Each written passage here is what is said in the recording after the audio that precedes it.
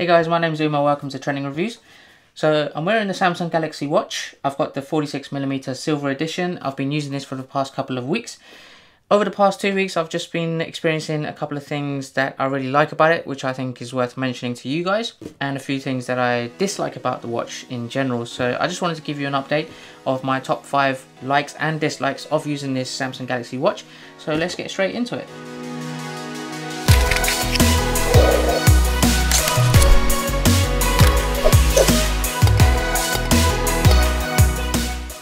Right, so running through the top 5 likes about this watch in no particular order. One of the things I really like about it is the battery life. It comes with a wireless charger, as you can see here. Just place it on there and it charges within an hour to full battery, and it lasts up to 7 days, and I've experienced really good battery life with it. I've seen a lot of smartwatches out there on the market. Some of them have got 1 day battery life. I know the Apple Watches is about a day.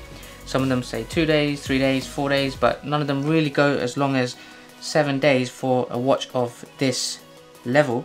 So personally for me, that's actually one of the reasons why I actually bought this watch, is mainly for that battery life.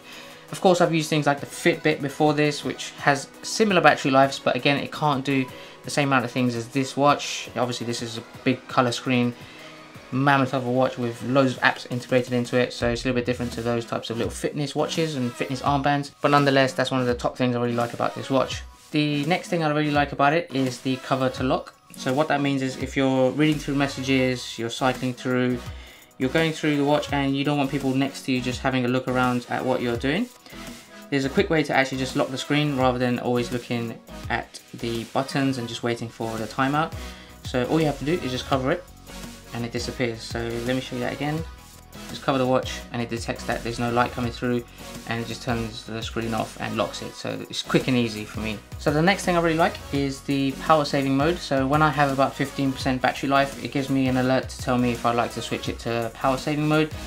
Click yes and it extends the battery quite extensively. So 15% will probably last me maybe half a day or something like that. So this will give me an extra full day for just in power saving mode with that 15%.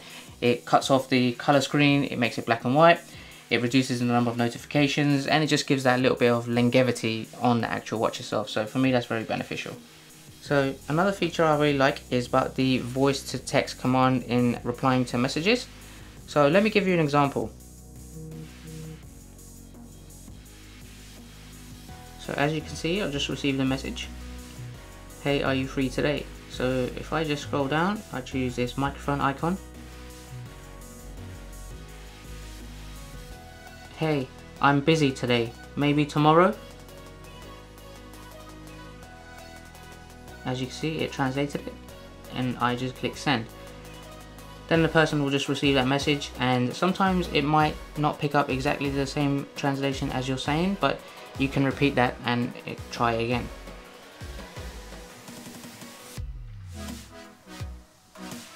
As you can see. Okay, I'll call you tomorrow. It did a pretty good job picking that up, and I think that's really useful when you don't have your phone out with you, you've got it in your pocket and it's not in an environment where you like to pull it out. Then you could just do that by using your watch as well. Just make it easier when you're in a hurry walking on the street or so on.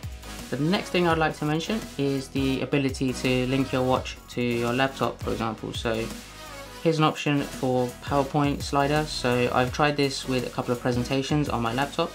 This basically allows you to connect the watch to the presentation using PowerPoint. At the moment I don't have it with me, but then again it has to connect first and pick it up on your laptop. You can use this to go to the next slide, to the previous slide, or just go through the various transitions in your PowerPoint slideshow.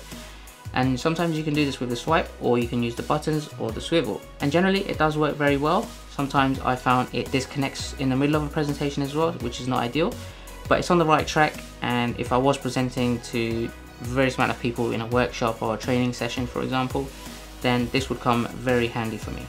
Right, so running through some of the things I dislike about using this watch over the past couple of weeks. Firstly, I wanted to utilize Samsung Pay so I can just make payments wirelessly by using my watch, maybe using it on the tube as a wireless payment. But I've realized that Samsung Pay is incompatible with my bank account. I'm actually currently with Barclays and there's no way for me to connect to Samsung Pay with them. They have their own sort of mobile payments through NFC. They don't really get compatible with the Samsung Pay options. I think that's a little bit similar. I've had problems with Android Pay as well, but nonetheless, I can't really use that, so I won't be using payments with this anytime soon. Secondly, as I showed earlier, I did like the voice to text feature in replying back to messages. One thing I'd really like in a future update, it does have a microphone, so I'd like to be able to reply with voice notes. So when you receive a WhatsApp message, you click on the microphone icon to actually send a voice note. Maybe limit the recording to 60 seconds or something, but I think that's very beneficial. It's just a lot easier. When I first saw the microphone icon in the replying to text message feature, I assumed they were voice notes until I realized they're actually voice to text commands. So if that can happen in the future, that would be great, and I'd be looking forward to that. But one of the things I really struggled with is actually getting the text recognition to be 100% accurate. So that's one of the dislikes of using that. Another one I've come across is the wet marks and sort of scratches that you can easily get on this screen. So when I'm out and about and maybe it's raining just ever so slightly, the wet marks on there, it stays and you can see it very visibly. Indoors, outdoors, you just have to always make sure you have a cleaning cloth with you. I find myself just rubbing against my shirt to keep clearing it, but nonetheless, it's supposed to be waterproof. It is waterproof, and I just think it should be a little bit easier to clean, especially when you are washing your hands regularly throughout the day as well. You get splashes on there, they'll stay on the screen, so you have to make sure you continuously make it clean. And one of the other things I find as well, the fingerprint marks are quite visible as well, so possibly if there's a way for them to make that screen a little bit easier to wipe and more resistant to wet marks and fingerprints, I think that would be a big win. The other thing I wanted to mention, which I was actually quite surprised, is for a fitness watch, it actually doesn't come with a timer or a stopwatch app. So there's multiple widgets that come on this, but timer and stopwatch is something I use when I'm in the gym. I want to be able to time myself. Now what I realized afterwards is that I have to go to the Galaxy App Store separately to actually download that. So for me, that's not a really good way to, you know, utilize really good fitness features that already come with this watch. But again, those are the two most commonly used fitness apps, I guess. I mean, what do you guys think? You use a timer and stopwatch more than anything. It took me a while to figure out that it wasn't actually available with the watch. I had to download it separately, but nonetheless, that's what it is. And lastly, with one of the dislikes is the actual weight of the watch. I've noticed when I've shown people the watch as well, they've all said the same thing, that it's pretty heavy. Now this comes in at 62 grams for the 46mm silver edition model.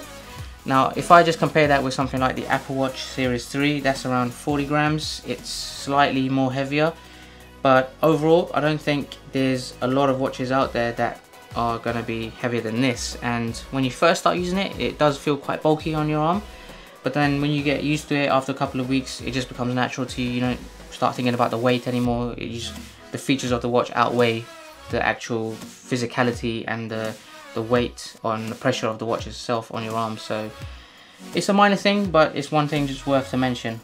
Alright guys, so those are my top 5 things that I like and dislike about the Samsung Galaxy Watch. If there's anything else that you think is worth mentioning, then please do let me know in the comments below. As always, check out my Instagram at Trending Reviews. You'll find some more pictures of the Galaxy Watch. I tend to download widgets which I think are useful, and I think you guys will like it, so I will post them on my Instagram there. I hope you subscribe, I hope you like the video, and I will catch you guys at the next one. Take care.